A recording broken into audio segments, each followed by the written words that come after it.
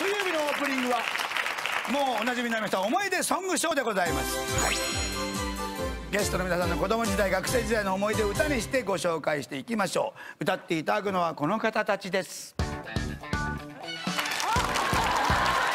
佐ヶ谷姉妹です。すごい今週は篠田さんがゲストということで恋するフォーチュンクッキーに乗せてお送りします。小さい頃マリコさんの好き嫌いをなくそうと奮闘してくれたお母さんとの思い出。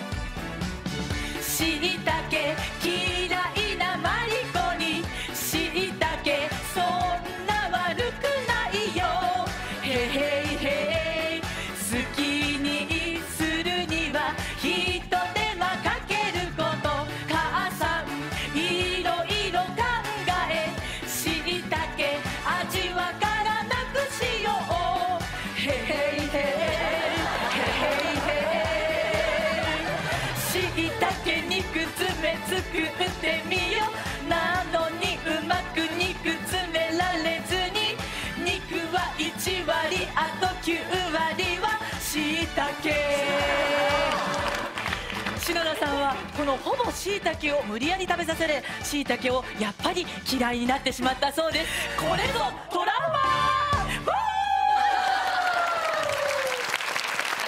阿佐ヶ谷姉妹でした。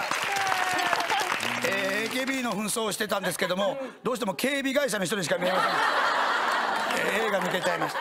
あの二人ご兄弟？阿佐ヶ谷姉妹というお名前な本当のご兄弟ではないんです。じゃないの？そっくりだね。そっくりのでもねすごいでしょ。一緒に住んでらっしゃるからね。そうですよね。はいそうです。警備会社よろしく。はい、ありがとうございます。6畳一間に一緒に住んでおりまして。そうですね。なんちゃってでやっております。かなと思った。はい、向いてる。どうもありがとうございました。ありがとうございました。ありがとうございます。今日は皆さんの写真もいろいろ時代を感じる写真でございますけども、マリコさん、はい、今でもしいたけダメですか？ダメですね。焼いても煮てもダメ？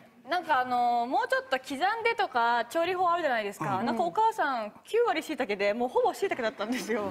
肉が落ちちゃったのかな？でも見た目はもう肉団子だったんですけど、食べて全部しいたけで、もうそれからダメですね。あ、そうですか。俺もこの頃子供の頃ダメだったね。へえ。なんかね香りが独特ですね。でも大人になったら食べられる。大人になったら食べられます。食べられます。大人になってもう大人ですよね。大人になりましたけど。ね、髪型はしいたけみたいですよね。本当だ。可愛いね。